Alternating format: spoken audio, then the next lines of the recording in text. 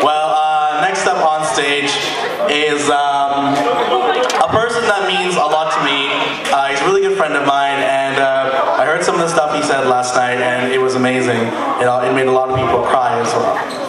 He is so heartwarming, so touching, so honest, so true to himself, and today he's going to share with you some of his life experiences that changed him, and maybe will change you too. So I call to the stage Mr. Fritz Muller.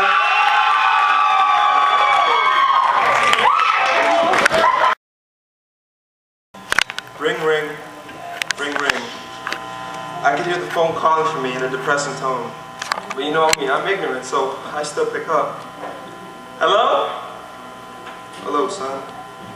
Immediate silence echoes throughout the room. I thought I hated you.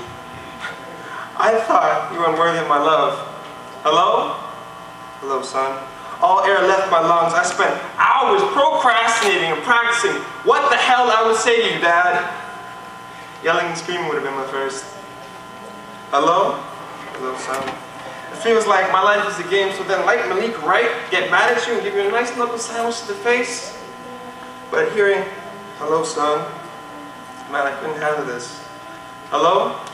Hello, son. But none of these things actually occurred. More like me being confused and disturbed, wondering why all this time you finally decided to give me a call. Seems as 12 years of silence? Come on, Dad, it meant nothing at all?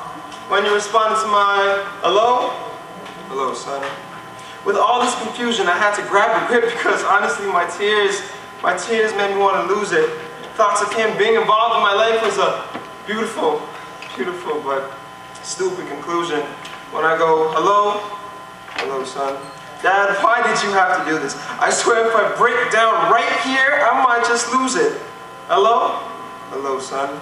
I want you to be here, right now. Sitting beside my mom at the backstage. Hi, Mom. I love you. I love you too.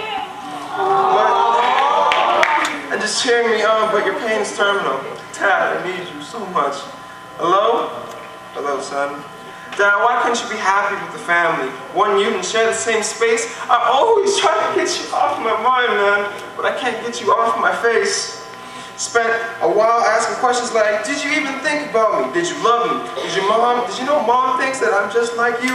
Just like thee? You just I'm a grown-ass man going off to university. Hello? Hello, son. Now I'm weak and I'm about to sob on stage in a louder tone.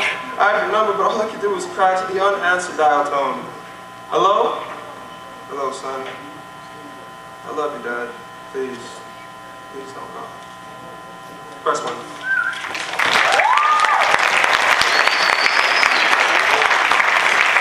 So this one I wrote was when I was on the bus and I seen this sweet, sweet girl. Oh my God, she was so pretty. I was just like, damn. Damn, she was on the Make Believe. So yeah, I dedicate this one to her. So as I'm sitting on the bus, I see this girl walk up the aisle and pass me by. So sweet, she made me turn around to look at that big, beautiful smile.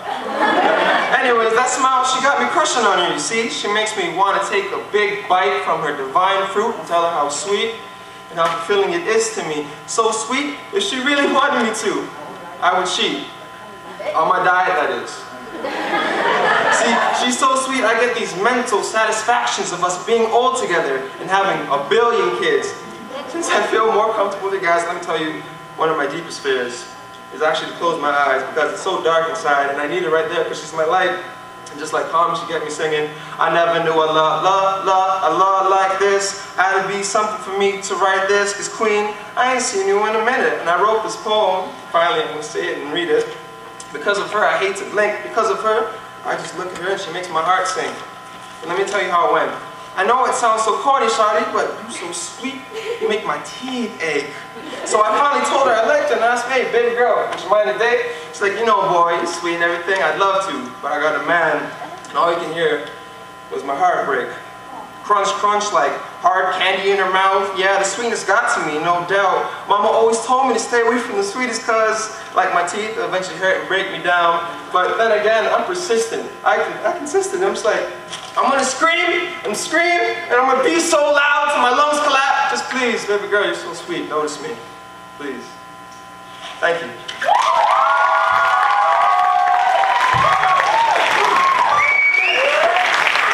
All right, give it up one more time for Fritz.